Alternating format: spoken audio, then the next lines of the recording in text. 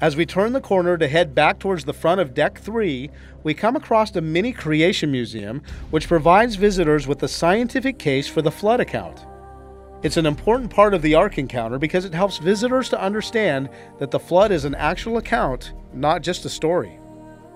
We see a display that first addresses the scientific evidence for the flood itself. If the world was once covered by water, we ought to see evidence of it, and we do, everywhere. Signs here talk about the massive layers and fossils deposited around the world, as well as other evidences left behind. While secular scientists fail to find mechanisms for the multiple ice ages that they believe took place over millions of years, scientists with a biblical worldview have made a strong scientific case that the waters would have been warmer during the flood. This is due to all the tectonic, volcanic, and other massive geologic upheaval that would be taking place during the flood.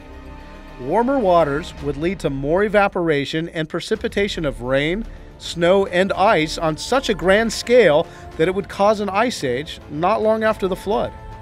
And with all the ice age fossils we find above the flood layers, there seems to be scientific confirmation. Likewise, the book of Job in the Bible, which happened not too long after the flood, mentions more snow, ice, and cold than any other book in the Bible. We come across the next section of the museum about another epic biblical account, the Tower of Babel. The signs here show how this would explain the origin of the people groups, their migration, and the origin of languages. As we come to the next section called Ancient Man, it presents an idea that challenges a very strongly held evolutionary belief that man has eventually been evolving smarter. While evolutionists scoff at the idea that Noah and his primitive family could have had the technology to build the ark, think about what the Bible says.